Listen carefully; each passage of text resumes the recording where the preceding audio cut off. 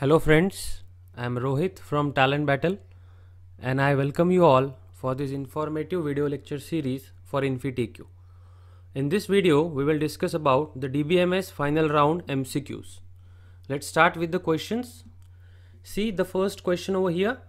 Identify the statements that will be true after executing the following statements on an empty MongoDB collection. Okay. So the MongoDB collection is given and they have also mentioned that multiple answer question. So definitely more than one options needs to be chosen over here which are valid as far as the output of this particular problem statement is concerned. So let's check DB fruit insert. So we are creating this particular statements executable. So ID 501, fruit name pineapple, season summer and price 45. So this record will be inserted into the MongoDB collection. So we can see second is again 502 watermelon winter and price is 40. Third one is 503 custard apple summer and price again 40. 504 banana winter and price is again 25. So we are getting the schema like this: ID, after that fruit name, then we have season, and the last one is price. Okay, and due to the insert part we are getting the records like this: 501, 502, 503, 504, 5 and 506 according to this particular statements, right? And we have the records of fruit name, season and price as well, right, in this particular schema. Okay, now up to 506 your schema is ready, table is ready. Now we are performing this particular queries over there. The first one is update. See, this symbol is important here, dollar symbol, and the operator is OR, right? So what we have to do is, so we have to update the records fruit name as watermelon or price 40. So we have to check from these two records, and what we have to do update is set the price as 35. So we have to check whether fruit name is watermelon, then that price should be set as 35, or price is 40, then we have to check for 35, as the OR operation is going to get performed over here on these two records. So let's check 502 here. The fruit name is watermelon, so we will set the price as 35. So this 40 will be modified to 35 here. Then second is the record who is having price 40, that also will be set as 35 here, right? So this is OR record, either you will check for fruit or you will check for price. So this second one where my ID 503 is the ID, so this price is again modified to 35. Now two records has been modified by this particular statement, and I can write down the IDs, those are been modified. 502 is modified and 503 is modified. Okay, now next is again update what? ID 503, specifically we have to update this, and what we have to do, we have to set the price as 25 for 503. So this is 503 which is already updated in the previous query, so we'll record the price and it is updated to 25. Okay, now see the third query is update ID 506 purposefully, but here you can see the set part or the dollar symbol is not present over here, right? Only the season winter is this. So due to this syntax, the entire structure, right, entire statement structure, I will say, for record for ID 506 will be modified, and the things which are mentioned in the statement will remain, otherwise entire things will be deleted, right? So ID 506 and season winter, that will be remain, and ID 506 and season, that is updated to winter here, and the remaining things, that price, then fruit name, this will not be the part of this particular record now because of this particular update statement. Okay, if we have something here like dollar set or like or, then we might modify any particular statement, but as it was not present, so the entire record gets modified and only the ID and season winter will be the part of this record. Then the last one is DB fruit remove the what? Remove, we have to remove the price of the records where it is greater than, right? So this stands for greater than 40. So remove those records whose price is having greater than 40. So see, in the updated case we have one record, that is 501. So here 501 will be modified, whose price is greater than 40. So I will just remove this record, right? So remove this entire record, remove it. Okay, due to this statement, this is 35, this is 25, 25, 25, and this is a winter only. Okay, so now all these 3 update record and 1 remove statement has been applied to the given MongoDB collection. And now see what they have asked here. 3 fruits will have price as 25. So let's check whether it is correct or not. See here, the first record is removed, so we will not consider this. Second record 502, price is 35. 503 is 25, right? So my 25 price is this. Then 504 is also 25. 505 is also 25. And this is removed, so only winter, so we will not consider this. Okay, so we have 3 records with the price 25, right? So this is true in this case. So this is my true case. The second, the fruit collection will have 4 winter seasons, right? So let's check the fruit collection with winter season. This is 1. Here it is summer, second winter, then third winter, and this record 506 will also be considered because the season has been modified here. As rest of the things are not there, but season winter will be there, right? So we will consider this as a part of this query. So 4 season winter are there, right? So fruit collection have 4 winter seasons. So this is also true. Okay, this is also true. The third case, 2 fruits will have price as 35. So let's check. 501 is deleted, removed. 502 is having 35.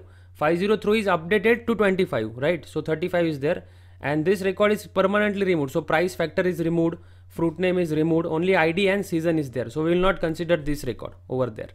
So this is false, right? This is false case. And the fourth option, that 2 fruits will have name ending with melon.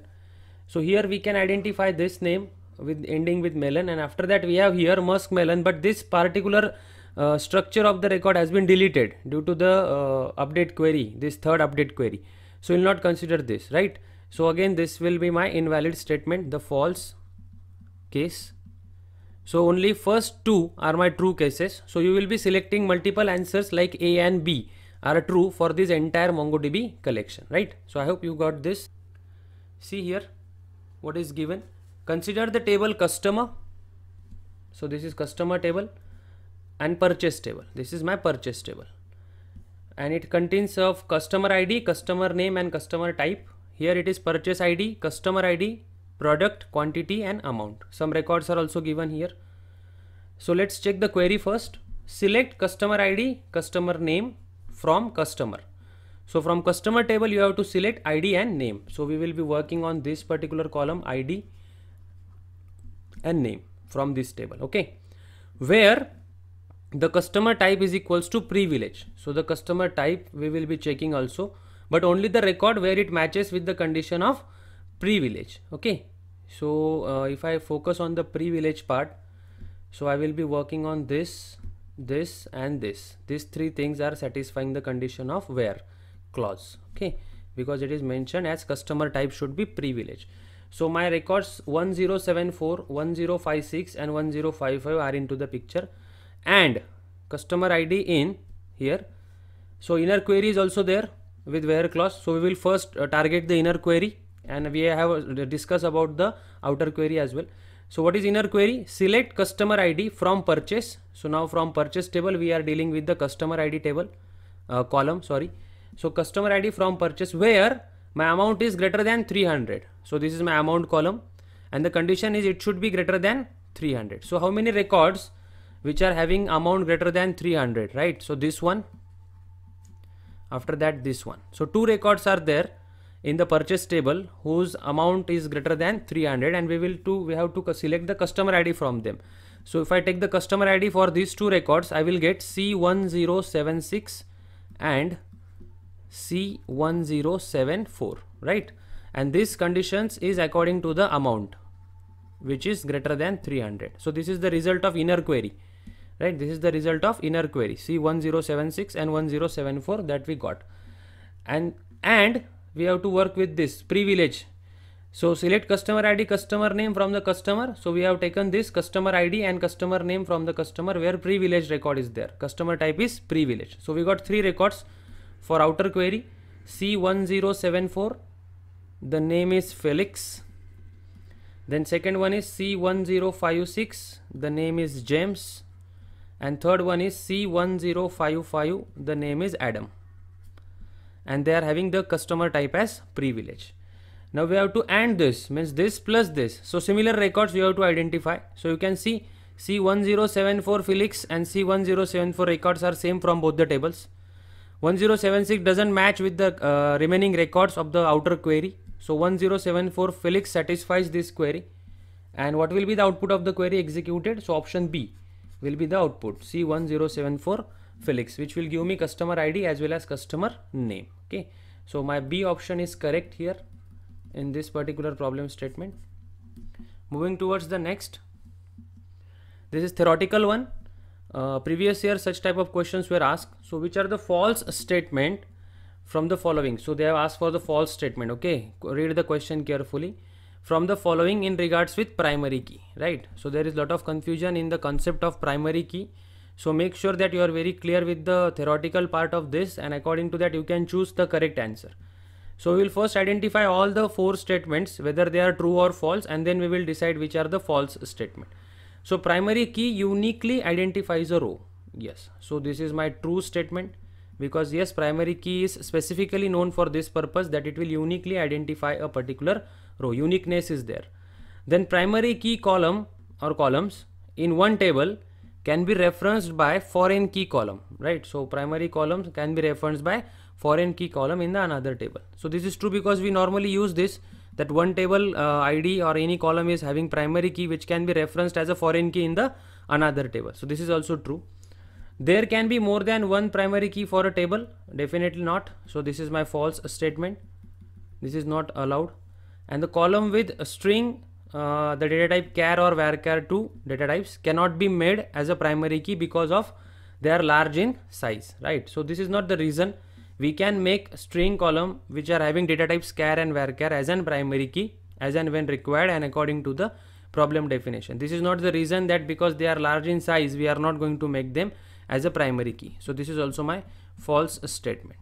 Okay, so now what was the question? Which are the false statements? So option number 3 and option number 4 you have to tick, because those are false statement corresponding in regards with primary key. Okay, moving towards the next question. See here, consider an empty student table. This student table is provided here. Only the schema is provided, table schema. And following alter statements are successfully executed on this table sequentially. So already they have provided that successful execution is done. So directly we can apply the results of this on the schema. Sequentially that has been happened. And then which insert statement will execute successfully on the modified student table, right? So after performing these alter statements, my table will get modified, and then we have to check this insert statement, which one is correct. Okay, so first we'll start with the modification after alter table, alter statements. So first one, alter table student, drop DOB and age. So DOB and age attributes are there, we have to drop them according to this query. Okay, so what I will do, I will remove them, drop them from the schema, right? So this is done. Second, alter table student, add gender attribute with the data type char1. So what I will do, I will add one more attribute here, gender, with the data type char, and it will hold one value. Okay, one letter. The third one is alter table student, modify name to the number. So the name attribute, the data type of that should be modified to number. So here it is name attribute. So we will modify this data type to number. Okay.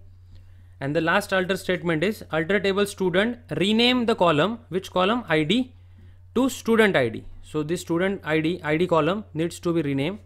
So I will rename this to student ID. So these are the 4 alterations that we have done according to the alter statements, and all are successfully executed as mentioned in the sequential manner. Now the schema has been modified to this. Now this is my updated table, right? Modified student table, I can say. Now I can apply which query will be executed successfully. So first we will go one by one. First is insert into student values. So I can insert into this. It should match with the structure. 1, that is first, that I can say student ID. Because now I am having only 3 things in 3 attributes. Student ID, which is of integer data type. name, which is of number data type, and gender, which is of character 1 data type. Okay, so only 3 things I am having. First one is student ID. After that I am having name, and I am having gender. So 3 input values can be done according to the data type. So one student ID is possible. James is the name, but you have passed the CAD data where the data type is number, so this is not possible. So this insert statement will not be executed successfully. It does not match with the data type, the input record. Second, insert into student values 1, 5 and 40, that is 40. So 1 is acceptable because of student ID. 5 is also acceptable because it is a number data type. 40, the third thing is gender, which accepts CAD data type with 1 character. So this is not acceptable. Okay, 40 is not acceptable. So second query will not also work, insert statement. Third insert statement is insert into student values 1, 5 and single character M. So 1 is allowed as a student ID, 5 is also allowed as a name because it is a number, and then M, which is my gender value, which is a single character, right? So that is also allowed. So my third query is fine. So third will be the result. And we have to also check the last one. Insert into student, the attribute values are also given and the values are given, but we have to check these values whether it is matching with the given modified table or not. So ID, first it doesn't match because we haven't any attribute with ID. We have student ID. We don't have ID because it has been modified by the alter statement. So we have student ID. So this will not work. After that, age and DOB, these things are also been dropped.